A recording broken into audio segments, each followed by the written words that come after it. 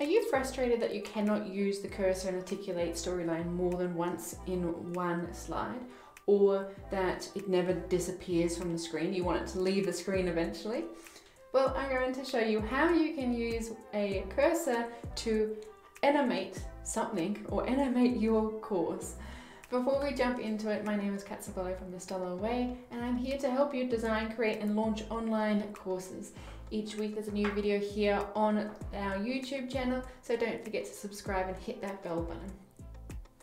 So let's take a look at how you can use the cursor and articulate storyline in a different way.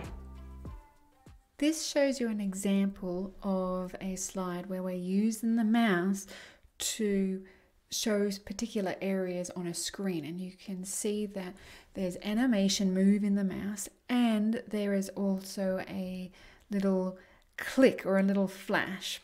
Now this is really useful when we want to show multiple mice on a screen at the same time.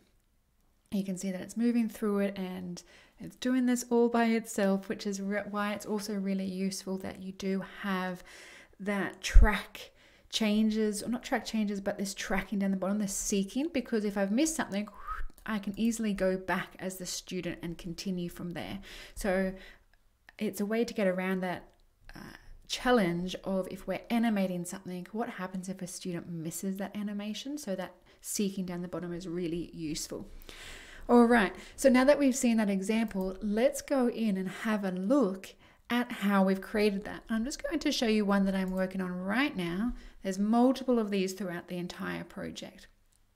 And what I wanted to demonstrate to you was this one here, particularly one that hasn't been set up or hasn't been updated so we can do it together. So first of all, what I have done is simply gone in to an icon, and I've inserted this mouse icon, which is a cursor icon.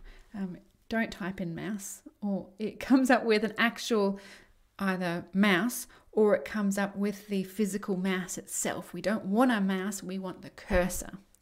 Lesson learned.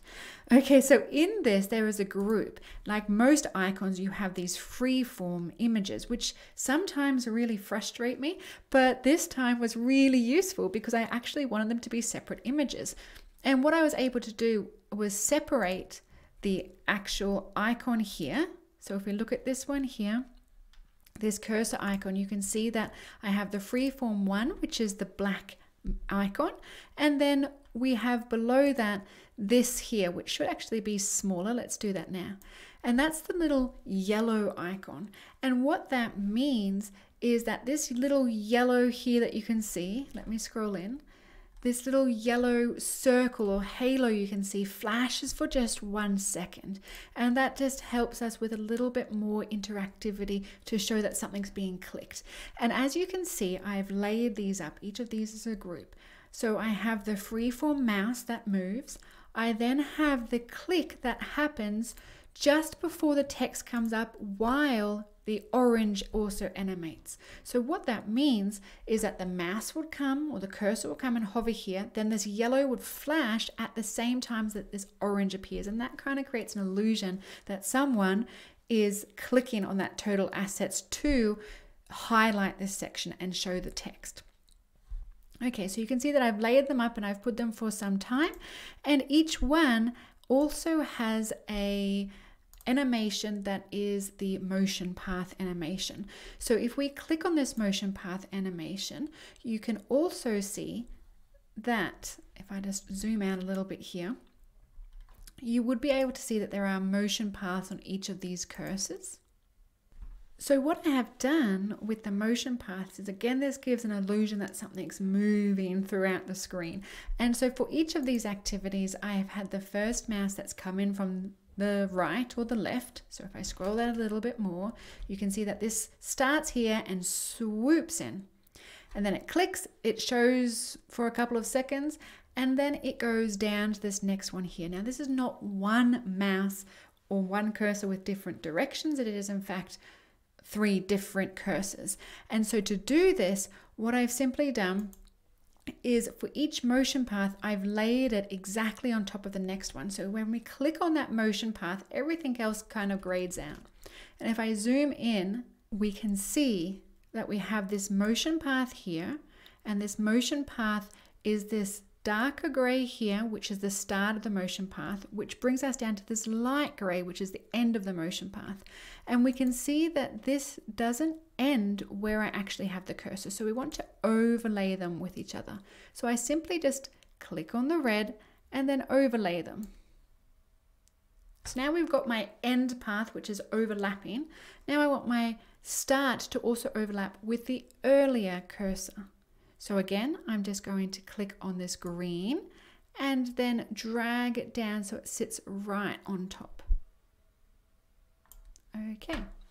And what you have also seen is that the motion path has compressed. To make it smaller, I need to click on one of these icons here, and I can make it smaller, but because it's already so small, I cannot really indent it any further here.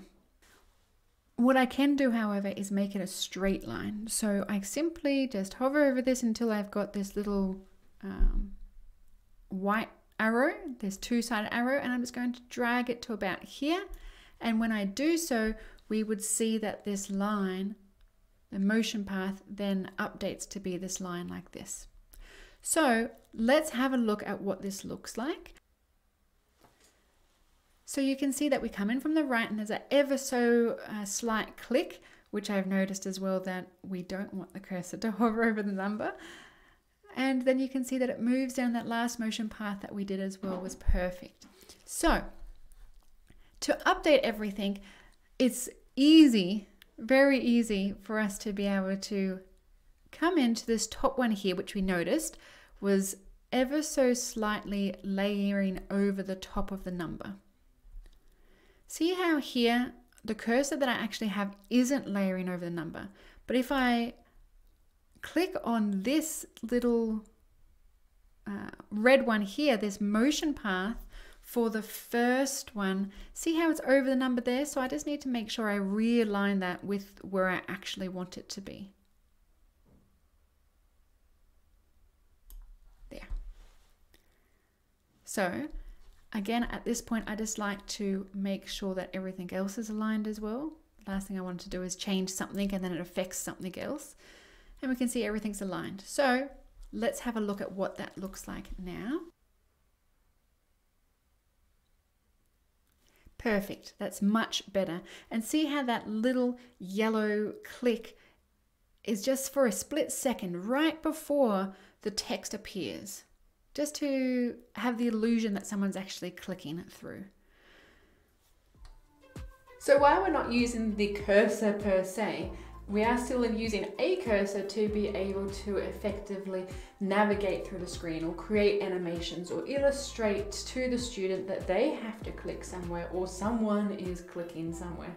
So if that's been useful to you, subscribe below, add a comment and let us know what other course creation videos you would like to see. Until next time, happy course creating!